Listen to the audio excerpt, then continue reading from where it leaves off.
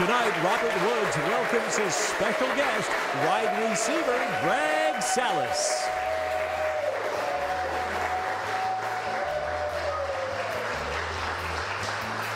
Hi, I'm Dave Jixter from 97 Rock. After a rough start to the season, can our team tackle the challenges ahead? We're going to find out. I'm Sarah O'Brien up from 103.3 The Edge. What are your comments and questions for Robert? Find out in the Digital Zone. The Robert Woods Show on WBBZ-TV is presented by Gelber and O'Connell, your car accident and injury law firm. Mighty Taco, do the Q. Mighty Taco's new quesadilla-styled burritos. And DeGraff Hospital, because we see people, not just patients. And now, from the WBBZ-TV studio from 97 Rock, here's co-host Dave Jixter.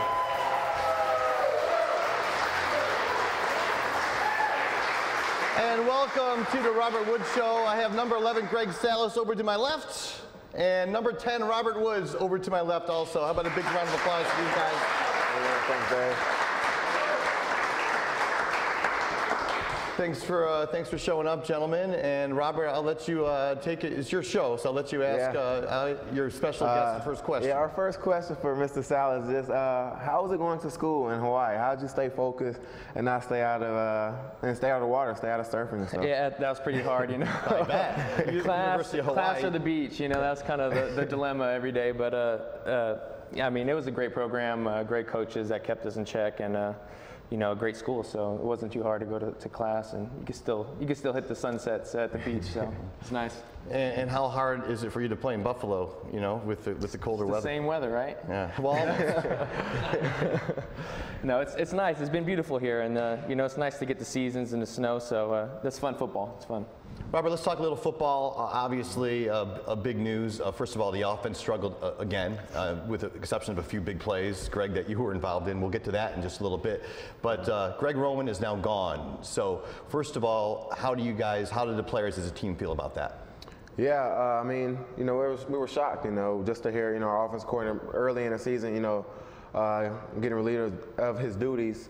It was shocking, you know, but you know, we needed some changes, and they made changes upstairs, left it on the players to turn the season around. Did Rex get the team together after the firing and talk to you guys to make sure the team's together? Yeah, he spoke with us Friday right after.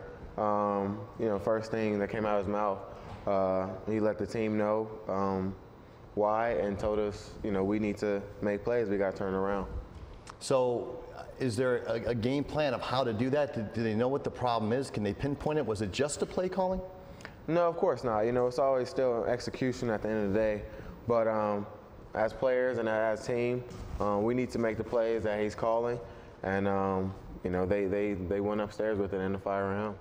Greg, what do you know about Anthony Lynn? Obviously, running backs coach. He's been in the league for a while, and now he's our offensive coordinator. What do you know about him? Yeah, I've been with A-Lynn a couple of years with the Jets prior to this, so you know, he's a great leader. He's a real personable guy. I mean, he can go talk to every player and you know, get the feel of the team and the offense. And yeah, I mean, he's a great leader, and I'm looking forward to him with this opportunity that he has in front of him. Are the players generally happy there's been a change?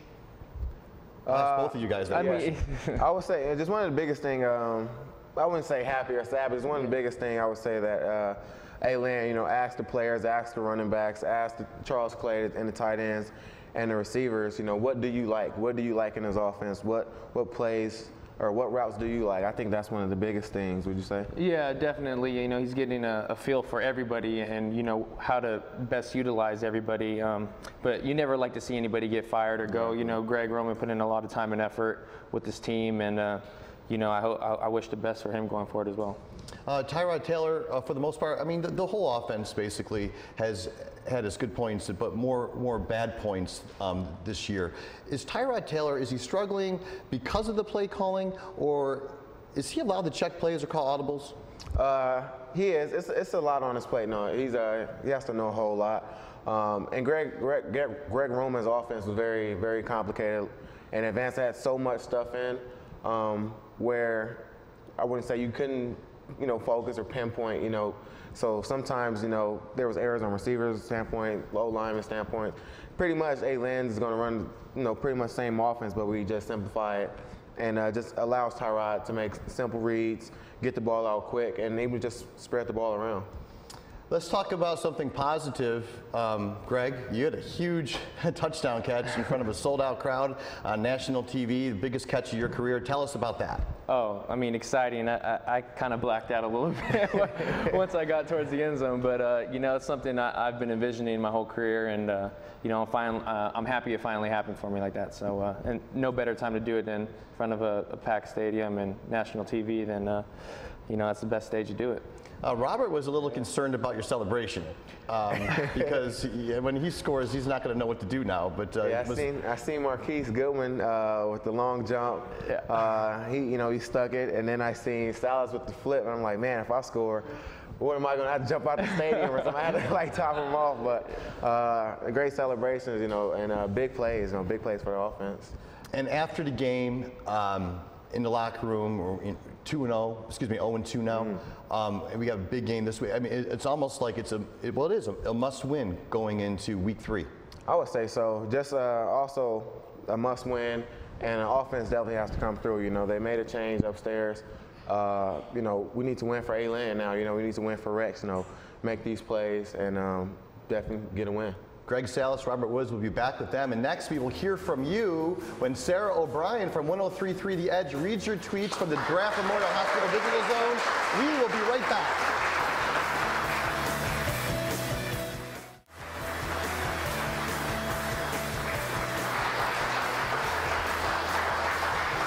And welcome back to the Robert Woods Show here on WBBZ-TV. I'm Dave Jixter from 97 Rock. Gentlemen, I'll ask both of you, a new offensive coordinator. You guys know who he is. He's been in the league for a while. Is he going to make the offense more workable and simplify it, perhaps? I think so. I think that's one of his main speech was for us, just to simplify things and just get a lot more plays out. Make it easy for Tyrod, make it easy for the wideouts, and just make it easy reads for players to make plays. Yeah, I think he wants to make it where players aren't thinking as much. I think players were thinking a lot in the last couple games where it's kind of hindering their performance a little bit. So I think now we can play faster, get a core group of plays down and expand from there. But making players play faster without thinking is going to help us out. Yeah.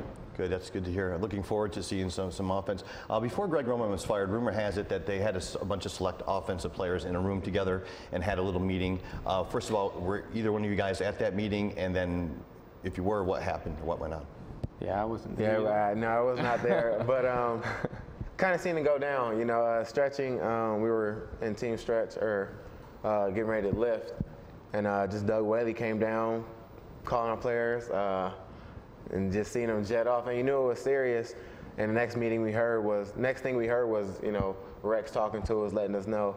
But didn't expect it to be so drastic. I thought it was going to be personally on the players. Doug Whaley told us to step up, make plays, but he went in that direction. Kind of surprising after the second game. Is the team still intact? Yeah, definitely. It's a long season. We only lost 2, and we can still get our wins in, and it starts this week with Arizona. All right, let's check in with my good friend Sarah O'Brien from my sister station 103.3 The Edge. And the Digital Zone is presented by DeGraff Memorial Hospital because we see people, not just patients. Sarah, take it away. Hey, thanks, Dave. Welcome to the Digital Zone. Make sure you're following along with us on our Twitter at WBBZ and at Robert Woods Show to get your questions in. We're also on Facebook at WBBZ. Our first question comes from Facebook, and both of you guys can answer it. It's from Paul Joseph. He wants to know what your opinion on play calling on third downs is. I think as a wide receiver, I think we should always pass the ball on third down. Of course you do. I second that, yeah. Even on second down. But just first off, get the first down, move the ball. No penalties. Set it up on first and second down to where it's not a long third down, and just execute the play. Yeah, we got to make our third downs a lot more winnable. You can't be getting in third and long situations. You can't be shooting yourselves in the foot with negative plays and penalties. So, the shorter it is, the easier it's going to be to convert. And give that defense a break, too. They were on the field a long time. Definitely got to convert for them as well. Our next question comes from Facebook. Again, this one's from Emily. She wants to know what the biggest difference between Greg Roman's and Anthony Lynn's coaching styles are. As of day one,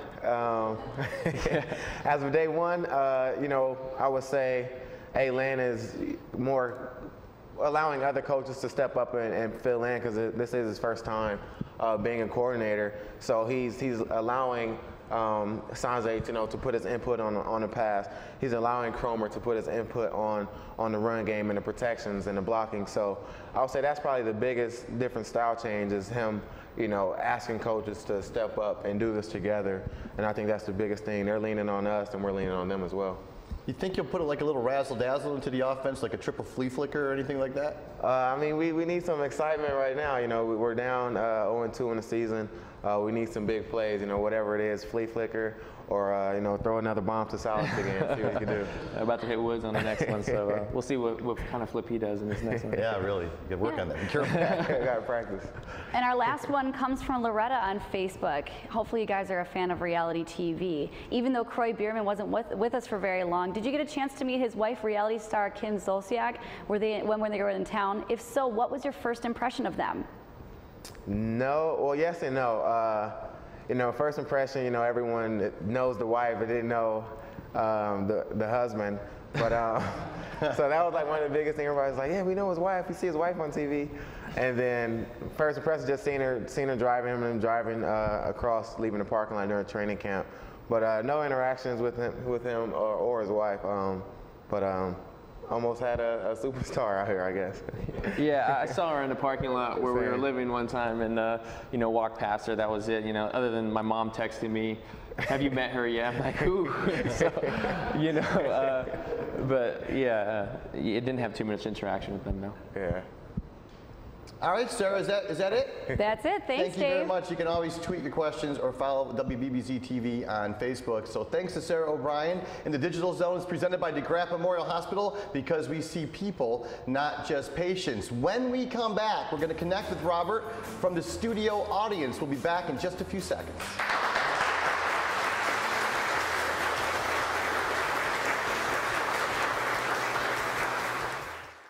Connect with Robert with the Mighty Q Questions of the Week. Mighty Taco's new Quesadilla Grill Press Style Burritos are available now at Mighty Taco. Chicken, steak, or just say cheese. The Mighty Q is the perfect way to do the Q.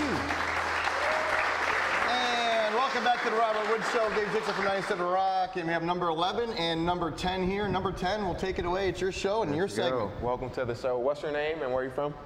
Dennis Osgood from Blackport. And what did you guys do during the off season? This off season, I went to school, graduated, but workout wise, I stayed on the track. You know, I was getting on my workouts, trying to get some speed, and that was pretty much the most thing I worked on this off season. What about you? I actually took a round the world trip with my fiance and now my wife, so that took up a lot of time with us. So yeah, Congratulations. Yeah, thank you. So around the world, the honeymoon. Yeah, well, it wasn't a honeymoon. It was a graduation gift for her from her dad. So I got to tag along with her. So it was, I mean, it was epic. It was awesome. That's awesome. That's awesome. How you doing? Welcome. What's your name and where are you from? I'm Nadine Kowalski from Orchard Park.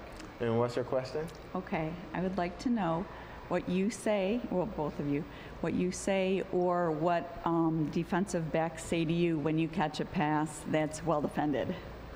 Oh, we already know Robert talking. Yeah, I talk back. I don't like when they talk. Yeah, I mean, when they get up, they just talk trash, get in your face, you know, call you sorry, or, you know, wait, you're not going to get a catch. Or go back to the bench, something like that. They always try to slick in. Yeah, that's the G-rated version, I'd say, of that. So, I mean, you know, we try to keep it clean on here. So, I mean, yeah, that's pretty much what's going on, though, yeah. Exactly. And you guys thrive on that, too. You love it. Yeah, I mean, it builds energy. It's competition, though. Makes you want to go even harder. Yeah, it gets you hyped for the game, gets you more involved, and, you know, you want to make that play now. Yeah, exactly. Thank you. Thank you. What's your name and where are you from? I'm Thomas from Amherst, and I was wondering for both of you what your favorite Bills uniform is to wear, mine being the red color rush and the blue on blue. Yeah, I love the blue on blue. But new favorite, the red looks pretty good, you know, just because you get to wear the red cleats with it, it's pretty cool. But, you know, I don't know if you wore the blue on blue yet, have you? Yeah, I wore blue on blue one time last year, so that was pretty cool. But I definitely am a fan of the red ones as well. Yeah, I noticed on Madden now. You play Madden? Madden Mobile. Yeah, they have the Bills color rush on there now. Changed too. It's pretty cool, huh? Yeah, sweet. Did you guys ever like get in the huddle and say, "Come on, Tyrod, I was open. You didn't see me." Come on. Did you ever like kind of like joke around in the huddle a little bit, or? Sometimes, especially when you want to play, you try to get his attention, let him know to look for you. You let him know it's in his head. It might come your way. Yeah, especially if it's a play you've been working on during the week and you've been catching and getting open on it. So you might give them a little heads up, on the sideline or before they go and call their play that, hey, look out for me on this one. Yeah, and on the sidelines too. Do you talk to the coaches and say, hey, this guy, I can beat him after 5 yards? I mean, you guys communicate down there? Oh, all the time. Definitely, yeah. We're meeting up with coaches, Sanjay, and then we're going over plays, looking at how guys and their leverage and what we could beat him on. When he goes to Tyrod, gets it in, and we try to call those plays. Probably more so this week. There'll be more communication down there. More so this week, yeah. More so this week and what we like. All right, thanks to Robert and our studio audience. Thanks to them, and someone's going to receive a $25 gift card to Mighty Taco. That's pretty cool. Next, we're going to play the Hot Shot Football Challenge. We'll be right back.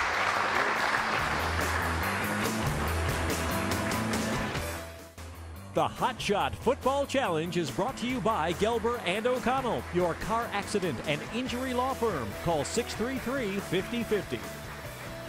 Welcome back to WBBZ-TV's Robert Wood Show, and it's time to play the Hot Shot Football Challenge, sponsored by Gelber and O'Connell, and we have 2 teams here. We have team Greg Salas, and who's your teammate there? It's my man Tori here. Tori, all right, Tori, you ready for this? Yeah. Okay, and then team Robert Woods, who do we have here? I got my man Nick right here, he's ready. Nick, you ready? Yeah. All right, pal, start us off here. You're playing for a $25 Mighty Taco red card, which is big prize here. No pressure, go right ahead whenever you're ready.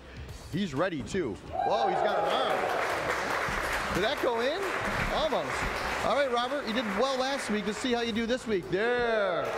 Team Robert Woods 1-0. All right, go on up there. Good luck to you. We'll get the balls out of the way here. Almost. Almost. Greg, go right ahead. Oh, it's all tied up 1-1. So here we go. All right, Nick. Oh, just a little bit outside. And Tori, step right up there. And it's all tied up again. We're going to try this one more time here. You guys are doing good. All right, Nick. Oh, he's so close. And Tori, go right ahead. All tied up. We are going into overtime here. So go ahead, Robert. Let's see what you have for the win. And he sinks another one. So, Greg, the pressure's on you. If you don't make this, it's over. And that $25 red Mighty Taco gift card, oh, it's all tied up. This game will go on and on and on. We will figure out who wins this. And then, again, congratulations to whoever wins this, a $25 Mighty Taco red gift card. And Sarah, it's officially tied, right? Tied up. So we will decide who wins this during the break. And when we come back, the keys to beating the Arizona Cardinals, a very good football team and a must-win situation for our hometown football team. We'll be right back here on WBBZ-TV. Dave Jigster's wardrobe is provided by My Stylist at Macy's. Welcome back to Gelber and O'Connell Hot Shot Zone. And actually, the first ball on your team went in. I didn't see it from where I was standing, kind of like an official in the NFL. So anyways, they're both going to get $25 red Mighty Taco gift cards. And before we get to the keys to beating the Arizona Cardinals, I have an autographed Robert Woods helmet. This Thursday and Friday on 97 Rock, we're going to kick off our 22nd annual Make-A-Wish Radiothon. You can call in, you can pledge to hear any song you want. You can also bid on unique items like this autographed Robert Woods football helmet, and all the money will stay local for Make-A-Wish. So tune in to 96.9 Buffalo's 97 Rock. Robert, Greg, keys to beating the Arizona Cardinals. We need to beat these guys. Yes, keys to beat them. Offense, they have some great guys in the secondary, great defensive linemen. But we got to execute. We got to go out there and win for A-Land, do better on third downs. And for our defense, they're going to have to fly around and stop Carson. What do you think? Yeah, those receivers they have on there, that offense, would they just score 40 last game? So, our work's cut out for us definitely, but it's going to be a big test for us, and I'm looking forward to it. So, Sarah and Brian, wouldn't it be great to see a touchdown from both of these guys? Maybe 2 touchdowns? Yeah, great to be at home. Through the edge, from the digital zone. special thanks to you guys for coming out, our studio audience. We're going to do this again next Monday, and we're going to talk about a big Buffalo win. So looking forward to it. Thanks for watching, and thanks for signing this helmet. We'll see you Thursday on the radio.